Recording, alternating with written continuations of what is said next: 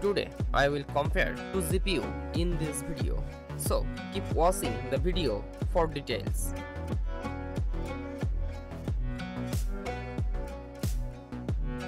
Firstly, design. Slot wide, dual slot. Thermal design power 170 watt and 200 watt. Suggested PSU 450 watt and 550 watt. Output 1 into HDMI 2.1B, 3 into DisplayPort 2.1B, and 1 into HDMI 2.1, 3 into DisplayPort 1.4A. Fabrication process 5 nanometer. Die size. Transistor count 35,800 million. Density. Power connectors 1 into 16 pin. Next, performance. Base clock 2235 MHz and 1920 MHz. Boost clock 2520 MHz and 2475 MHz. Memory clock 1750 MHz, 28 GBs effective, and 1313 MHz, 21 GBs effective. Pixel rate 121.0 Gpixels and 158.4 Gpixels.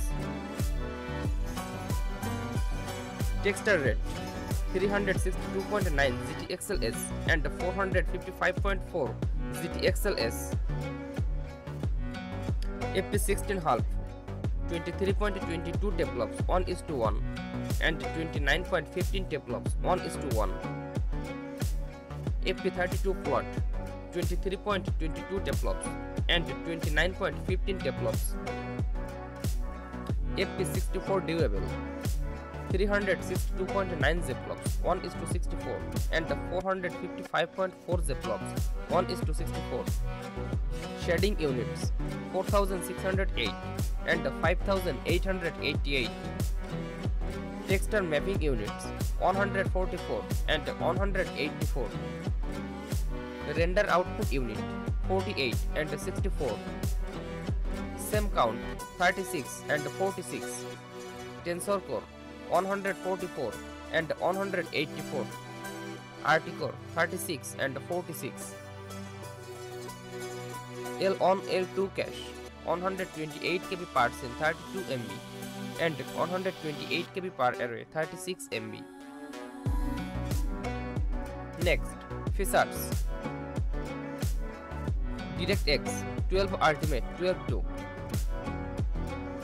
OpenGL 4.6, OpenCL 3.0, Vulkan 1.4 and 1.3, CUDA 10.1 and 8.9, shared model 6.8.